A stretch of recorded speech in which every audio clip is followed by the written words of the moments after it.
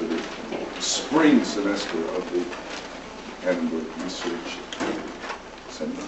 We call it seminar. The Monday part. Because I'll say something at the end about the rest of the schedule. It's pretty much set for the whole semester, and we'll maybe send it out so that people will know. In any case, it's a great pleasure to welcome a crosstown visitor. I know you've been anxious to hear from Doug Kellner ever since he appeared high on the list of professors to watch out for. David Horowitz and company put a bullseye, I would say, over his thing, if in fact they indulged in that graphic. Certainly was the idea. But Doug Kellner, who, to confuse people, is the Kneller professor. I'm sure that gets complicated much of the time at UCLA, and is a leading figure in what you might call Frankfurt School third generation, fourth generation? Third generation. And a leading scholar of communication theory, postmodernism, and most recently, and that we will talk about today, been focusing a lot on media spectacle. So I will turn the floor over to Doug. Thank you, Larry. Well, good morning, everyone. Thanks for coming out, and thanks to Larry and the Annenberg School to invite me today to discuss my work on media spectacle. I'm going to argue today that media spectacle has become an organizing principle for politics in the U.S., for war, for news and information. The media journalism is organized around breaking news, media spectacles, and also has become a major phenomenon of culture in general after the rise of the internet, where everyone can create a media spectacle. Now, usually I would give as examples of media spectacles to go in depth Barack Obama, who was a master of media spectacle and won the election through the construction of a media spectacle that sold the country on him. I actually published that in the International Journal of Communication that Larry and Castells and others here published. And then the second example I usually give is Michael Jackson. It's an example of using media spectacle for fame and celebrity. He and Madonna were the first masters of music video, the music spectacle on MTV and big concerts. Then he became a victim of media spectacle. And after his death, he is resurrected and living eternally like Elvis in media spectacle. I think 60 Minutes on Sunday night had a clip on dead celebrities and how they are being promoted and sold. But today, my example of a media spectacle is going to be the terrorist bombing in Arizona. The reason I'm choosing that as an example is that I published a book called Guys and Guns and Muck on school shooting and domestic terrorism from the Oklahoma City bombing to the Virginia Tech massacre. And this terrorist attack in Arizona fits into that model completely, so I'm going to use that to illustrate my theory.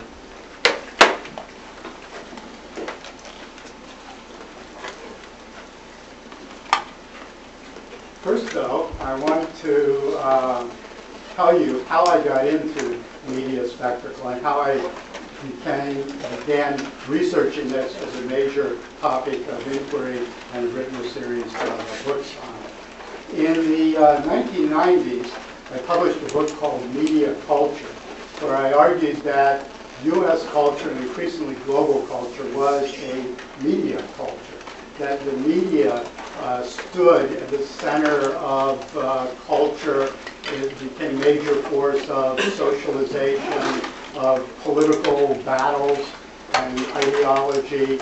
It became a major player in the global economy, that media culture was the central culture in U.S. society. And I published studies there of Reagan and Rambo, of Beavis and Butthead, and youth film, of Madonna, of hip-hop, rap, Spike Lee's films, etc. And just as I was finishing that book, I came to the conclusion that we were passing from the stage of media culture to one of media spectacle.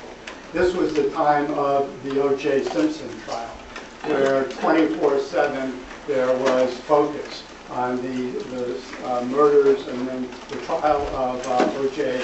Simpson. It became a battleground for discussion about gender and domestic violence, about class, about race, about police, about celebrity, and became sort of the center of U.S. culture for some time.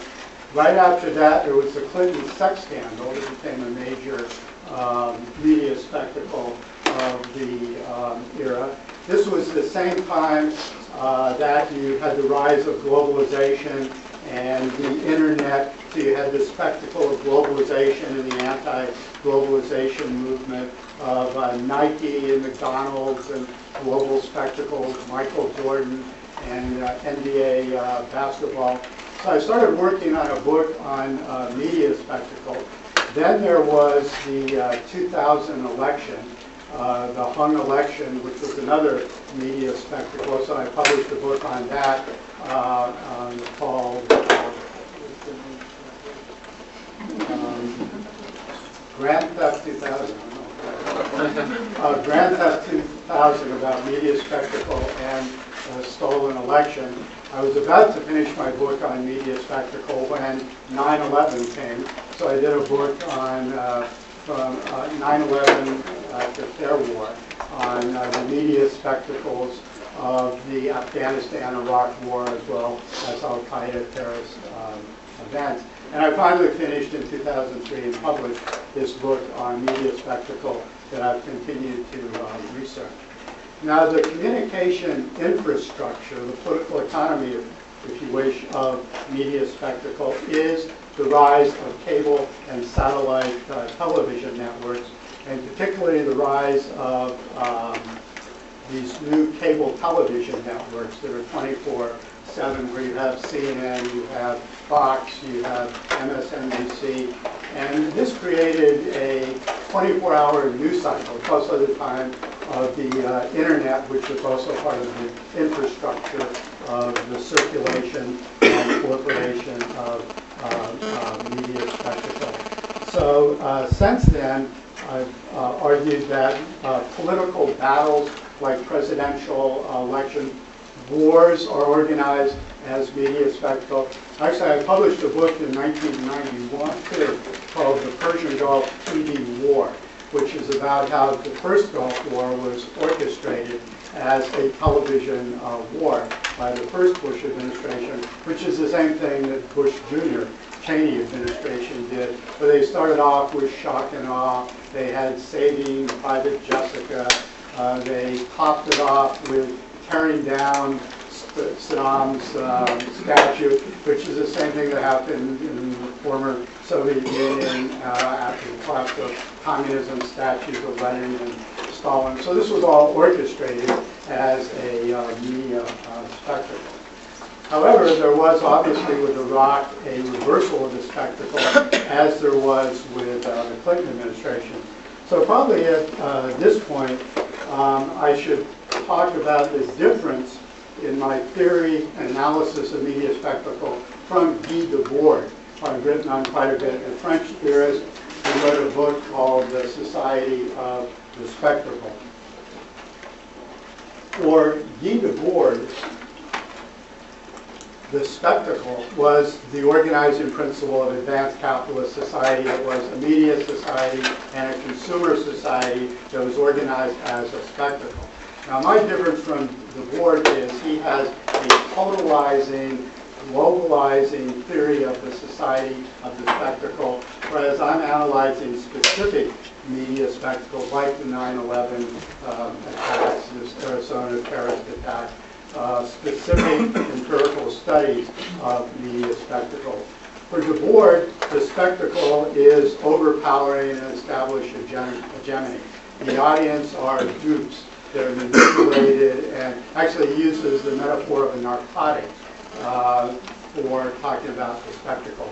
Whereas I have a theory of the condensation of the spectacle, that it's a contested terrain.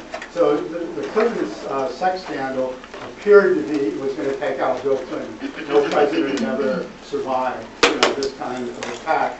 But then Clinton fought back and he survived. And so there was a reversal of the spectacle. The same thing with the Iraq War. At first, it looked like a great triumph for George W. Bush.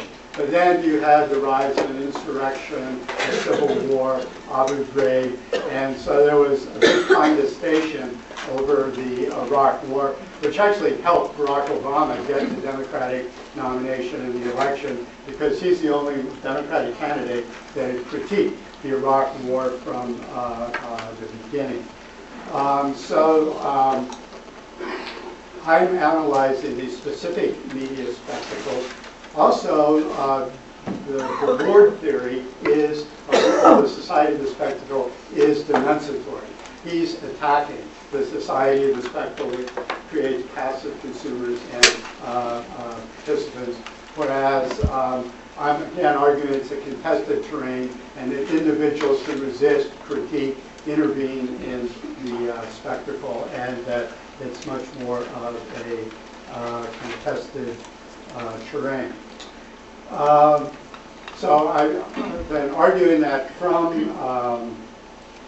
the 1990s to the present, you've had the rise of media spectacle as an organizing principle of politics, war, media, and culture. Now, I'm going to get into the Arizona shooting, but first some background on how I got into domestic terrorism and school shootings.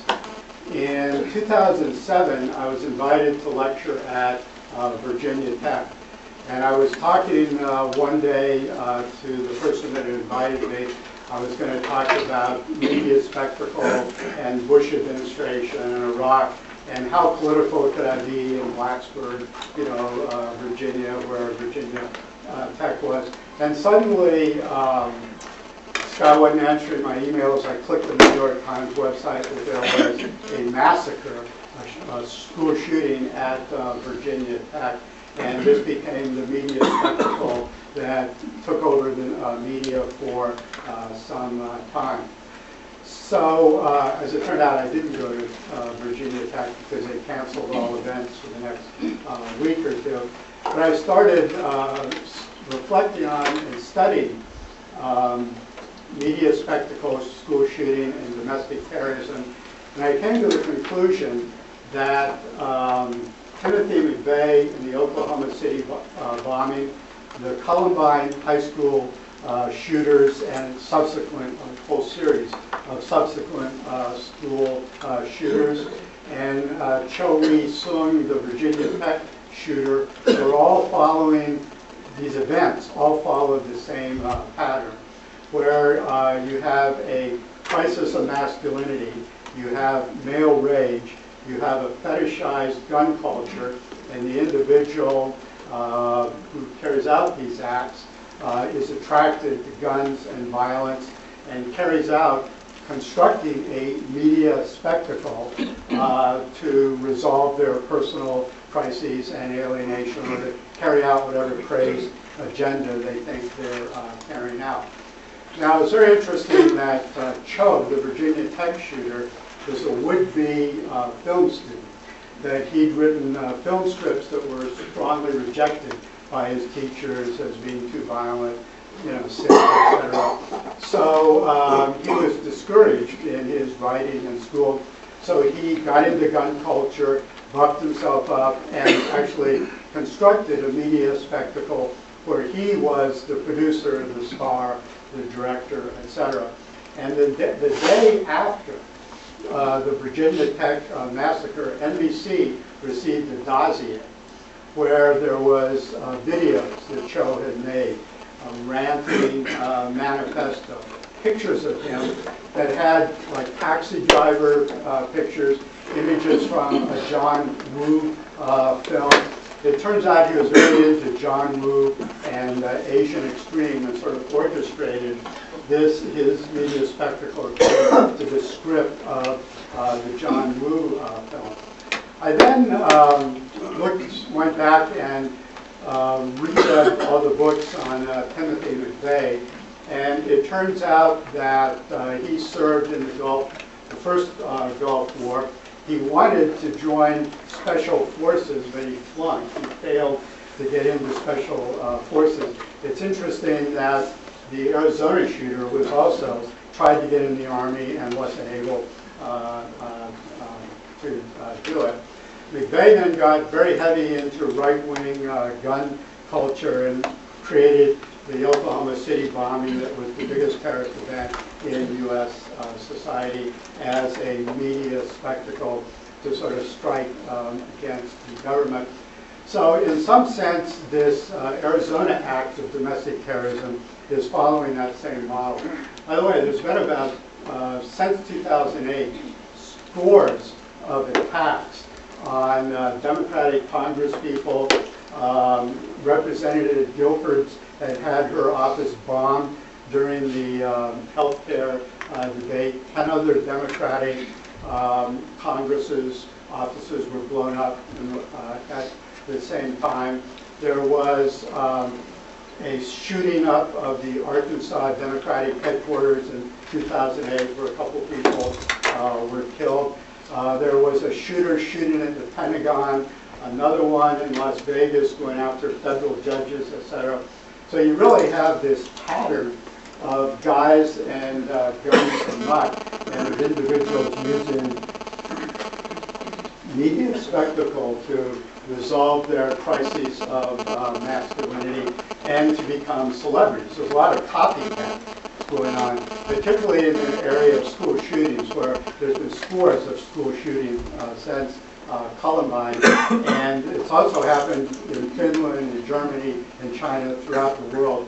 Last year I went to a conference in Helsinki on school shootings, and it all follows the same pattern. So people get into this internet subcultures. They find, solace and kinship, like-minded people there. They absolutely idolize the Columbine shooters. They become models, of emulation, etc. And a lot of them are into like this hard masculinity, etc. By the way, speaking of media, the other thing I found out about Timothy McVeigh is in an interview, one of the books on him, he saw himself as a Jedi warrior. That just as the Jedi warriors in Star Wars blew up the Death Star to attack the evil Empire, even though innocent civilians, were killed, it was justified because it was a battle against the evil Empire.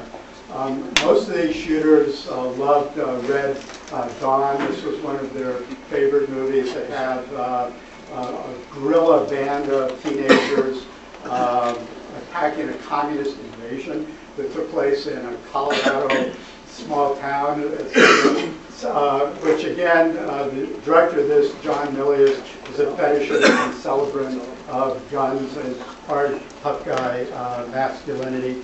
So we have a very similar phenomena of crisis of masculinity, male rage, getting into gun culture, getting into some extremist culture, and then carrying out these shootings. By the way, I want to avoid single causal analyses and models.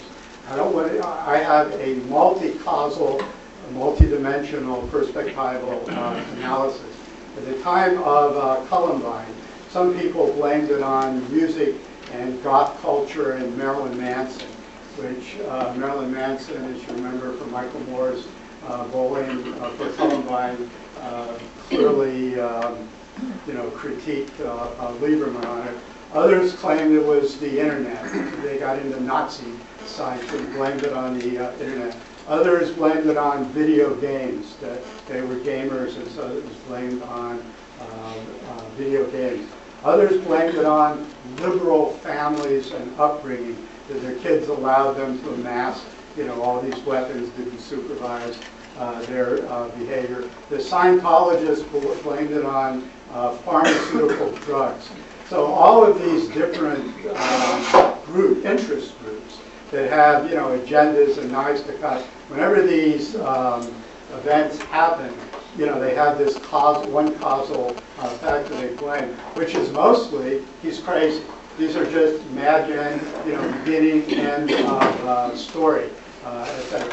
Now, obviously, a lot of these school shooters and domestic terrorists can be probably labeled as schizophrenic or, mentally disturbed in some way or another. Which, by the way, raises the question of how did they get guns so readily? Cho had actually been involved in the mental health system, and they should have gotten, data, etc. It's not clear to what extent the Arizona shooter, he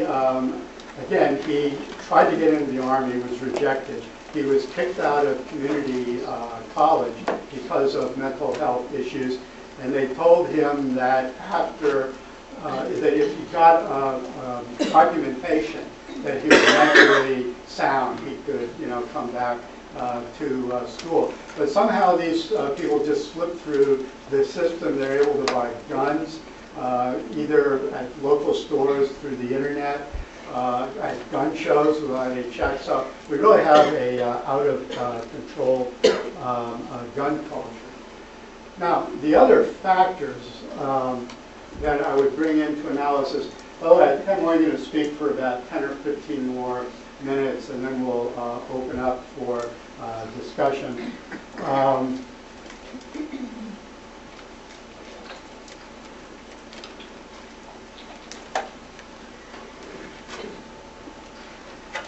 The other important factor in analyzing these school shootings, doing a multi-causal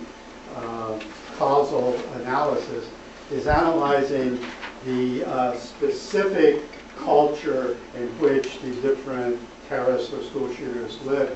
And in this case, we're talking about Arizona, that has one of the most virulent, right-wing, Tea Party, extremist, talk radio, internet culture in the country. And the last 2 or 3 days, I've been doing nothing but watching TV and going to these websites, researching this. And I found out some astonishing things, that Representative Gabriela Giffords, who was the target of this shooting, her opponent in the congressional election had a rally during the election at a gun shooting site and said, we're going to target Giffords, we're going to take her out. A year before, some guy at one of her meet and greet sessions had a gun that fell out, of his shoulder pistol. I mentioned how her congressional office was attacked after her health care vote. Sarah Palin, infamously, we know she has this website that says, reload, don't retreat, and then has a map of the congressional candidates they're going to take out, of which Gabriela Giffords was one. So in this overheated political environment, you had a lot of hate speech, of vitriolic rhetoric, of extremism. By the way, the sheriff is now a new cultural hero, but also flashpoint. The day of the shooting, the sheriff had a news conference, and he was a close personal friend of both the judge and the congresswoman that was shot. And he said that Arizona has now become a mecca of bigotry and intolerance, tolerance and vitriolic language, and did an equally critical analysis of the political culture of Arizona the next day, which, according to articles in the New York Times and Washington Post, has made him a cultural hero for some, that he's saying what no one else will say and what needs to be said, and it's made him a target for Fox News and the right wing that were saying that he should resign. There should be a gag order, a restraining order, that sheriffs aren't supposed to get involved in politics.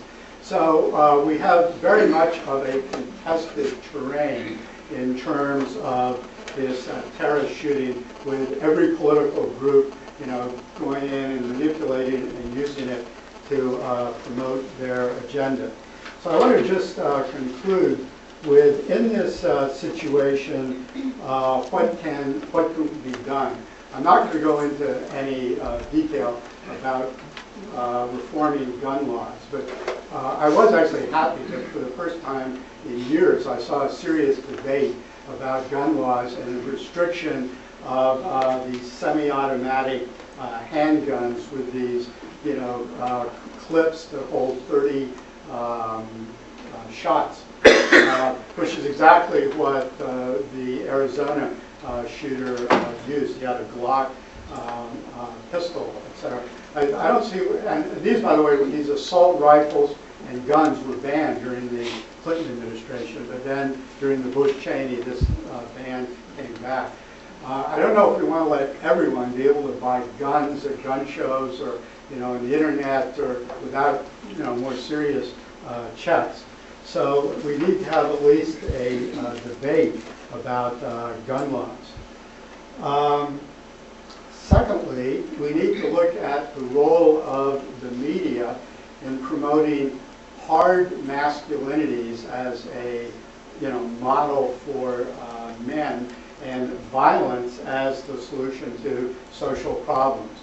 On, I think it was Saturday night, after spending all day, watching the TV reports and the internet, I saw this movie by Sylvester Stallone called The Expendables. I should note that I published a book called Cinema Wars on the politics and ideology of film in the Bush-Cheney era, where I argue that a lot of movies really critique U.S. militarism and hard masculinity, that this really is a contested terrain over gender, race, sexuality in Hollywood film. But this Stallone film really, is sort of the image of hard masculinity with all these tough guy heroes from every movie, including Arnold and Bruce Willis in cameo roles, etc. And violence is again just celebrated throughout this movie. So we really need to have critiques of representations of masculinity and violence. Actually, that same Saturday night after the Stallone film, I saw a documentary on Tennessee Williams and the South. That completely different image of masculinity, Tennessee Williams. Here was this cool, urbane, witty, good-humored, very creative guy who represents, again, a tremendously different image of masculinity. And Barack Obama, I think, also is the first president that didn't take this hard masculinity in his campaigning. John Kerry went out and shot some rabbits and then held them up for the camera. George W. Bush bought a ranch in Texas. He suddenly got a cowboy accent, wore cowboy clothes, etc. So he could come off as, a tough guy, masculinist. So Obama is really the no drama. Obama is the only one that has adopted an alternative masculinity. And then thirdly, following George Gerbner and Gerbner Gross et al., we need to do critiques of the media to see to what extent media is promoting violence in both quantitative and qualitative ways. So to conclude, I would argue that in this era of media spectacle, where all political debates take place through the media and in the form of spectacle, where news and information is organized according to breaking news and media spectacles, that media and communication scholars have all the more responsibility to really analyze, critique the media, and to participate in these debates over politics and culture in the U.S. So thank you for your attention, and we'll go to questions.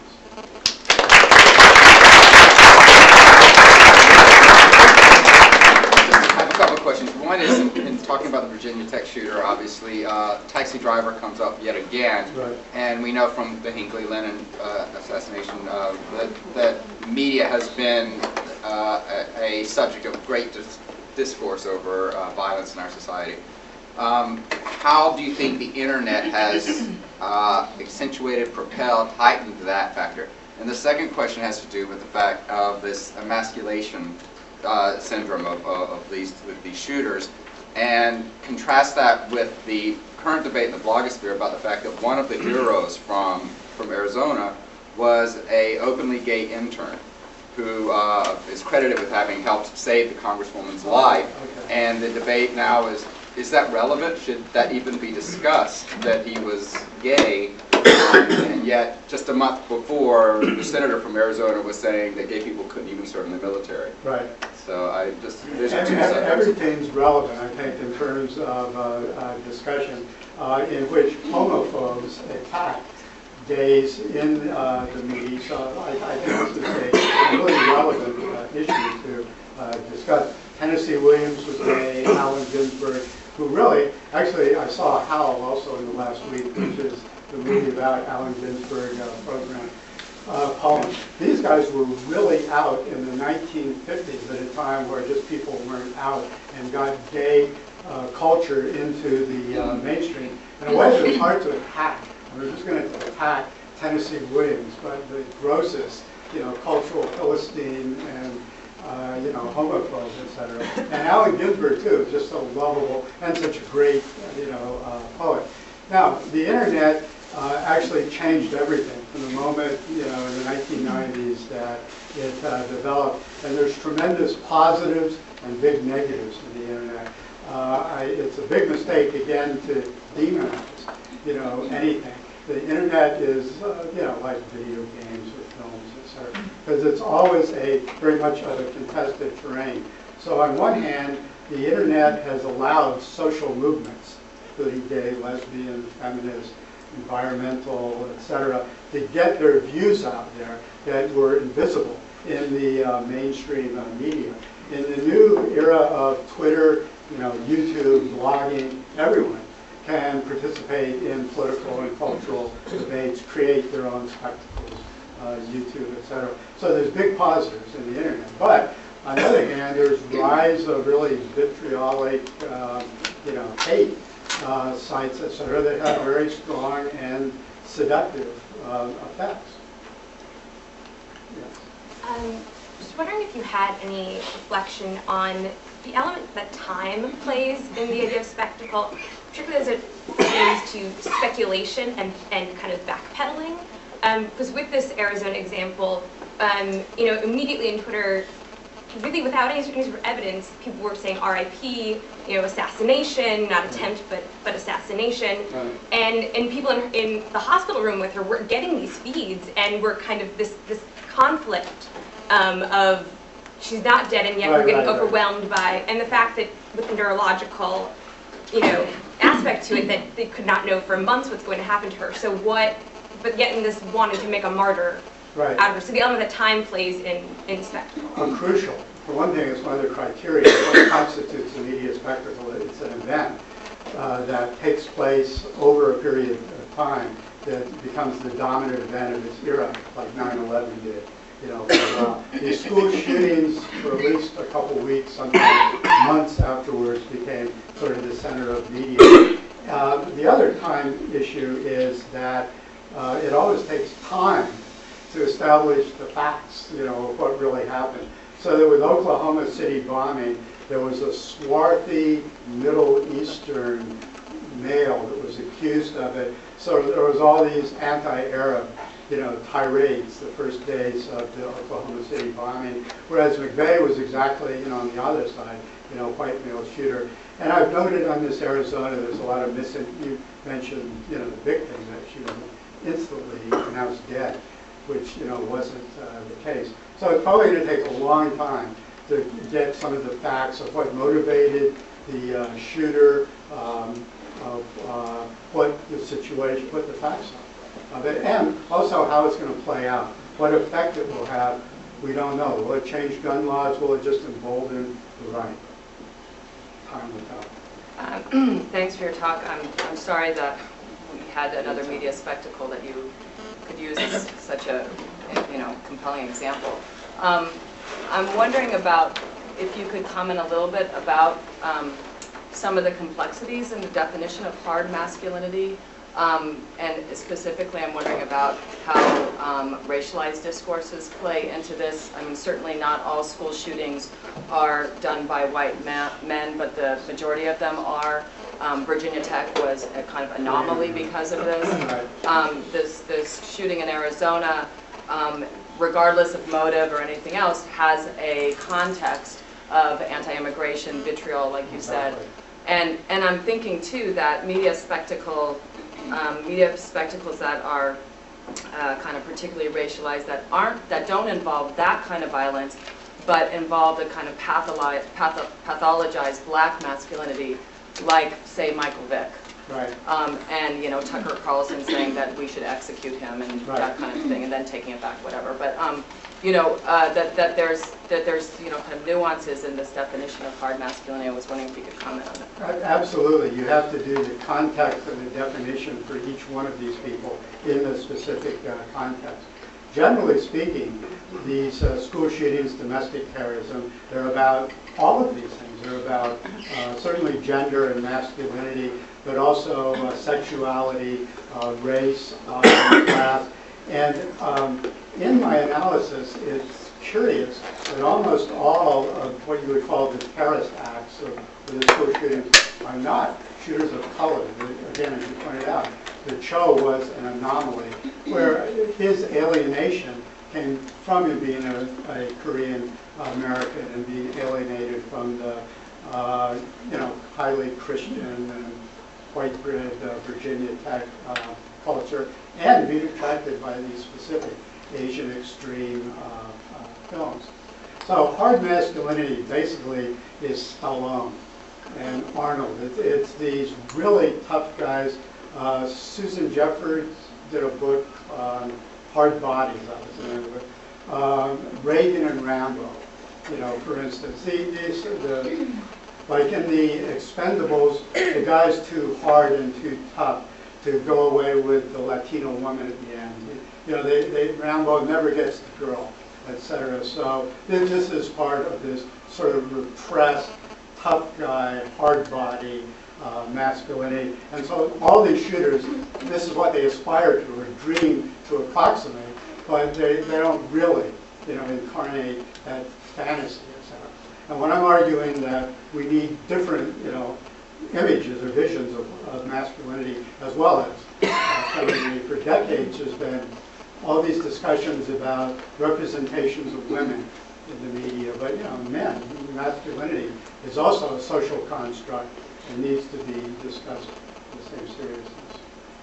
Yeah, so if Du Bois' idea of the spectacle is sort of opiate, which blankets the masses and lulls them to sleep, and what we're talking about now is a participatory spectacle where people are tweeting, recirculating, and spreading these media texts themselves. I guess I'm just curious to hear how you think about that. Is it still spectacle when it's participatory? Do we need some other terms? Or is it just that what people were always doing in the living room verbally has now become obvious? When I'm using the term media spectacle, I'm talking about the big phenomenon of this Arizona terrorist bombing. I think part of this spectacle is, the Twitter, etc. A lot of this gets into the New York Times or LA Times, or it goes on Fox or MSNBC. So I think it is an era of participation in the construction of the spectacle. that anyone that makes a YouTube that really hits it is going to, circulate, etc. So, yeah. Why then do you resist using the term hegemony? Because I think you make a convincing case that the media violence has hegemonic representation. And what is the alternate method you see to hegemonic analysis, given that cracks of hegemony can be contested spaces? Exactly. What is the virtues of the empirical method that doesn't work from the assumption of hegemony? Actually, I do operate from the assumption of hegemony in exactly the Gramscian analysis and exactly how you characterize it as a contested terrain. So if you look at hegemony in the United States from the 60s to the present, you'll see it goes back and forth, left and right, that there's these contestations, which in the age of the internet and cable television are all the more polarized. So there's a battle for political hegemony that takes place through media spectacle.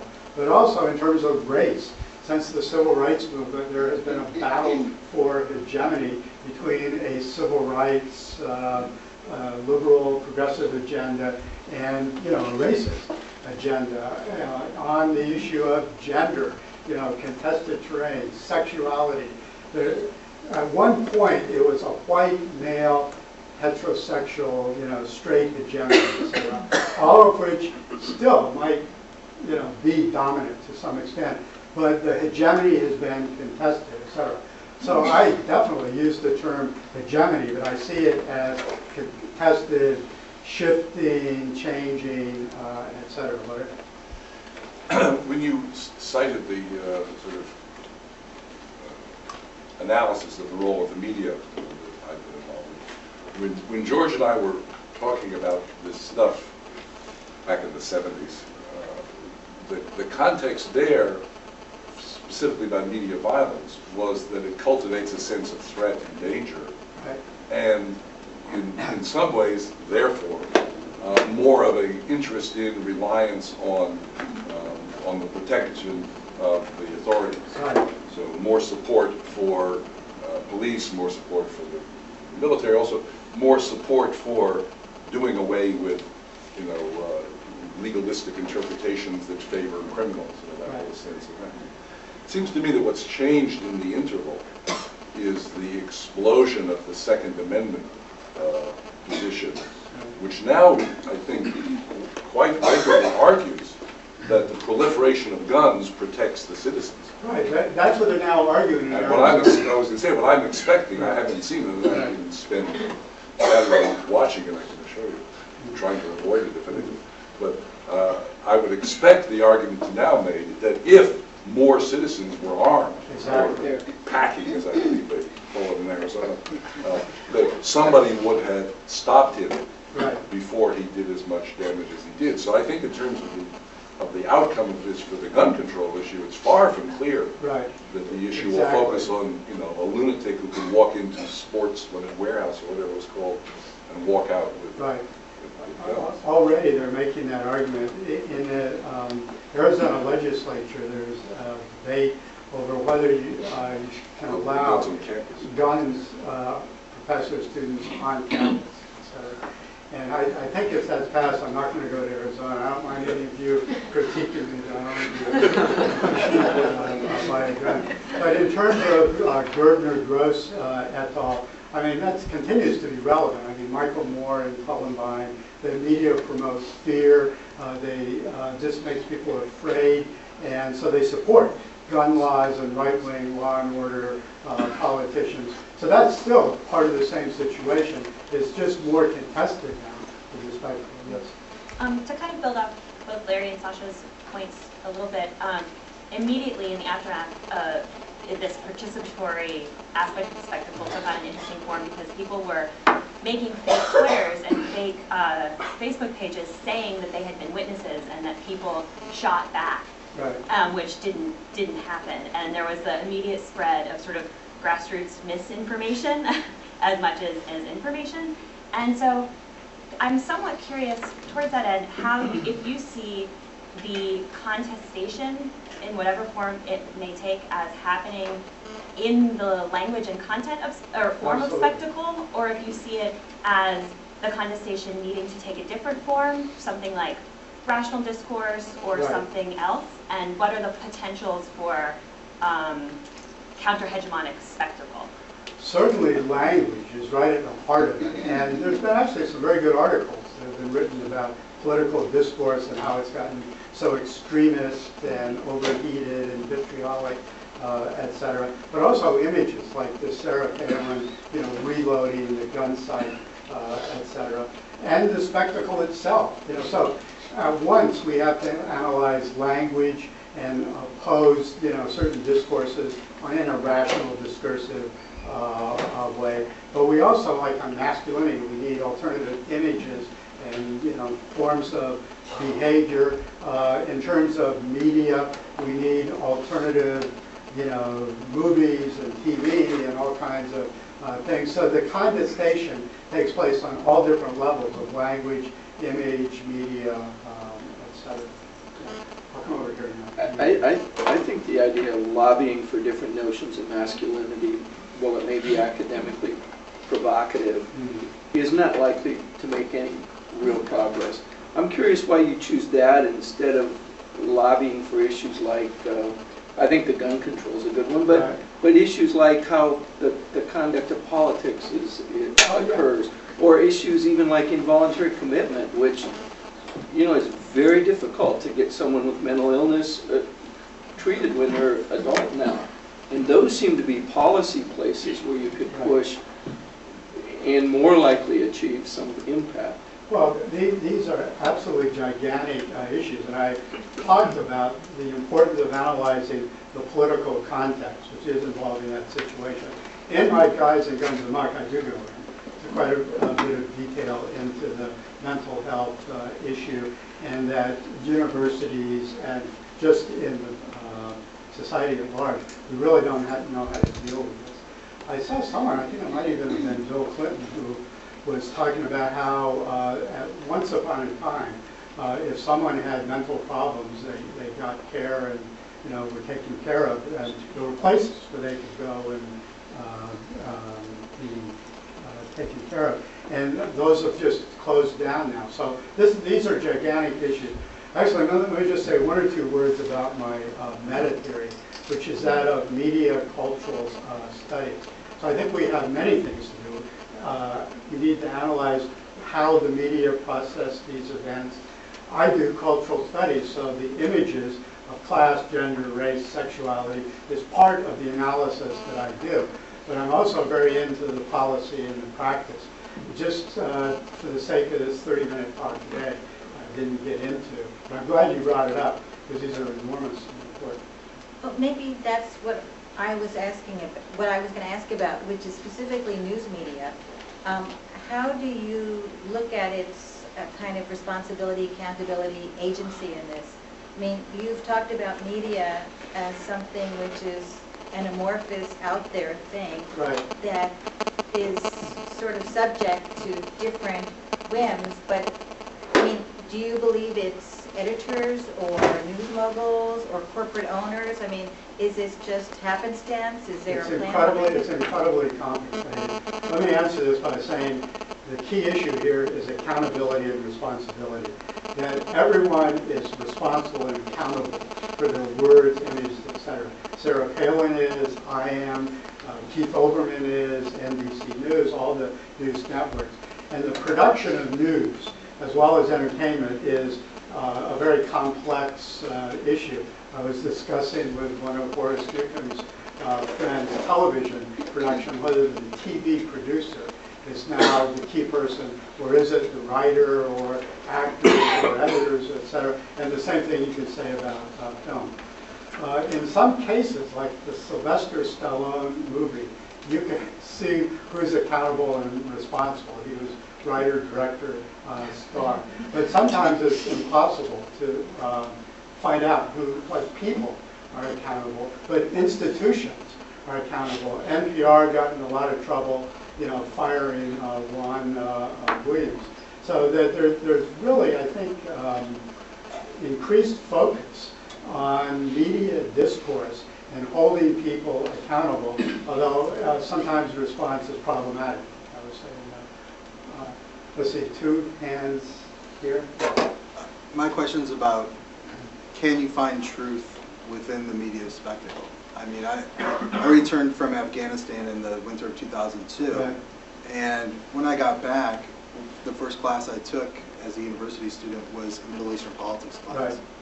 And I was discouraged when I would hear the students kind of perpetuate what the media was saying, but didn't reflect the truth that I knew from being on the ground. Right. And it seems like it's easier for everybody to just kind of feed into the media spectacle. And then as we moved into Iraq, I noticed that the news media spectacle quickly erased the other one because it wasn't the sexy war to talk about anymore.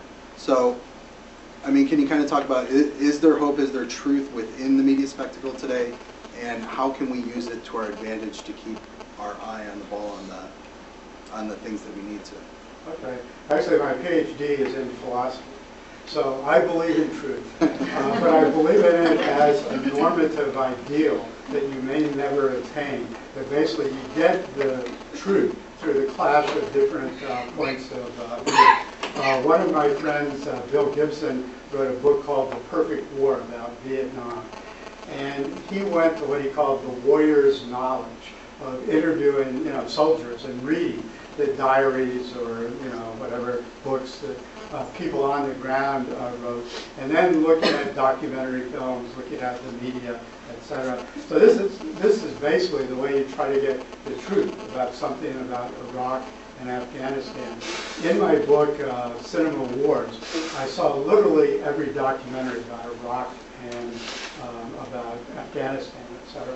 And I think if you look at all of these, you get, if not the truth, you get pretty good understanding of what's going on over there, and read the books and the accounts from the soldiers. And everyone's going to have their own truth. I mean, your experiences may be very different than someone else in Afghanistan and Iraq. So all perspectives are partial, etc., which is why I argue for a multiplicity of perspectives to try to get as sound knowledge and insight as you can get. But there's no such thing as absolute truth. In this sense, I'm doing it. That there's no certainty. It's always contested. It's always shifted and changed as you get different facts, different voices, different arguments. Let's see. I'm interested in the idea of demand, because in some ways the truth here, there's not a lot of facts, and I don't necessarily expect there to be a ton of facts coming out. I'm more interested in the fact this is being retold so many times. Right. And I've talked with, this goes to Sasha's point about the fact that it's now a distributed thing where a lot of the demand and supply is coming from individuals, and I've talked with a number of people who are just kind of obsessed with the idea that this happened. Right. And you've talked a little about how this this might influence people who are responsible for these acts. Right. But can you talk a little about, or have you thought much about the kind of need for us as a society to reflect on what are our values? Why is this so important to us as a moment? Is it because we need to talk about Arizona? Is it because we need to talk about the values of our politicians? All of the above. I mean, these are great comments that are coming out of what, we need to focus on so many different things. That hopefully events like this lead to soul searching and discussion about basic values. Things like mental health for students in universities, things like gun laws, things like masculinity in the media, values of politicians. One thing that I was struck was coming out, the congresswoman who was shot, Gabriela Giffords, the descriptions of her are giving sort of an ideal of what a politician should be. So I think you're having a lot of positive, discourse out there, et cetera. But then, again, you're getting so much. And I think you started off by mentioning you're struck by the quantity of different views and the overload, et cetera. This, by the way, is a big problem of media overload and noise and information. We get so much information.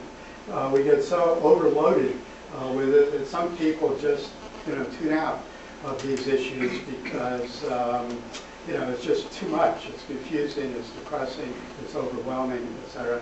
This is one of the reasons why I argue for the need to reconstruct education and teaching media and information literacy to the public, that everyone needs to know what are the reliable media sources, to get information, what are problematic sources, to be able to decode texts in terms of gender, race, class, sexuality, ideologies, values, messages, etc., so that everyone becomes a conscious and critical consumer and user of media, and not just spouting off, which whatever they see from Fox News or MSNBC or whatever their site is. I think that these are teachable moments. I mean, they bring a lot of issues up that we can debate and discuss. If, as we're doing today, we have a discussion and not just people getting up and yelling. Yeah, go ahead. This will be the last question. Okay. I appreciated your critique of Debord and situationists as having a kind of totalizing view of spectacle as totalistic and sort of having that opiate effect, and also your discussion of the perspective that you're taking as sort of less totalistic, more expansive, with multi-perspectives and so on. I always wondered about Debord. It's like, what's the point of resistance if the spectacle is as totalistic as he in the situationist claim? So my question is, of the different spectacles that you've studied, which of them seem to have unfolded in ways or where they show possibilities of resistance and give a good example of the way audiences can take an alternate perspective and refuse that totalization? Iraq. Iraq was presented as the triumph, of the Bush administration. This was a big victory, with the taking down of Saddam Hussein's statue. Then Bush, he flies onto that carrier outside of San Diego, mission accomplished, that sort of thing. And the anti-war movement, continued to contest that, as did bloggers, Keith Olbermann, certain people in the media. So here's an issue that was, at first, it was overwhelmingly hegemonic. This was a good war, it was a good victory, it was a big victory, and then, this was contested, I think, effectively, so that by the 2008, election, it had become a deficit to have, defended the Iraq war, and for Obama was, a plus. So that's an example. More ambiguous big spectacles are 9/11. And they just create all kinds of problematic effects. And it could be this Arizona is going to be the same sort of thing, that somehow the gun people will win, the argument as they have, a couple elections. On the other hand, this may promote soul searching and some positive results. On that note. Yep. Let me just, on the announcement front, next week we are not meeting. It's Martin Luther King Day. The week after we're not meeting because this room has been preempted by a function from the other body. But we will be meeting again on January 31st. John Gaskell from the University of Washington will be speaking on connecting small group deliberation with electoral politics, an assessment of the 2010 Oregon Citizens Initiative may be relevant. So in this discussion and the week after that will be Ann Balsamo. And we have a full schedule.